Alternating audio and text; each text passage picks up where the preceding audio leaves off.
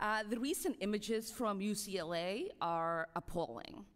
What is more appalling is that it was completely preventable. You could have prevented this by protecting the diverse groups of pro-Palestinian students that were peacefully gathered on campus to share meals, stand in solidarity against a brutal genocide. You could have prevented this by protecting these students' First Amendment right to assemble. You could have prevented this when you learned about rats being released into the encampment.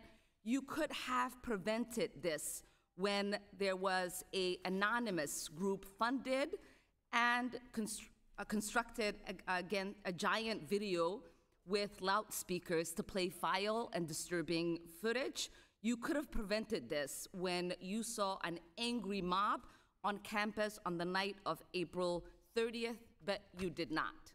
Instead, you, the UCLA leadership and law enforcement, stood by for hours as the mob of agitators gathered near the encampment with a clear intention to cause violence.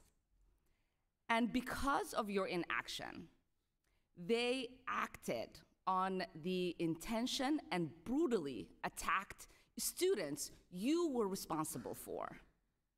This happened in front of your eyes, on your campus, and it was live streamed for the whole world to see. So I would like to know if you are truly committed to keeping your students safe. How did you fail these students at many critical points where you could have intervened?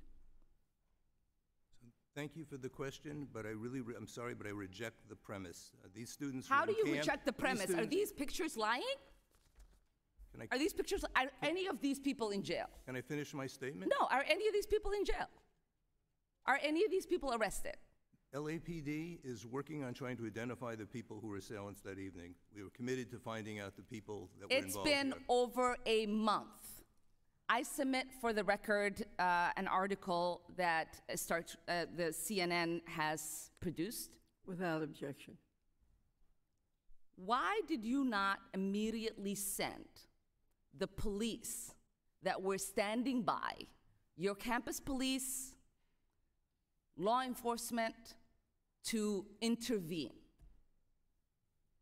We tried. We notified, as soon as we saw the violence, we notified all of our mutual aid partners. We tried to get police there as quickly as possible. But going back to my original point, so this encampment was against policy. This violated time, place, and manner.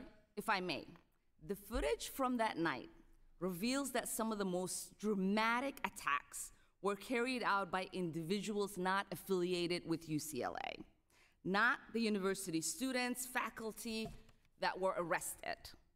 Why have the violent agitators, who you know have been identified, not been held accountable for assaulting over 150 of your students? You should be ashamed in the fact that you failed your students. You should be ashamed for letting a peaceful protest gathering get hijacked by an angry mob. You should be ashamed for allowing such violence to take place on your campus, which will now be weaponized by Republicans in this committee. You played right into the hands in laying the ground for attacking institutions of public education, stripping students of their rights, and broader repression of movements.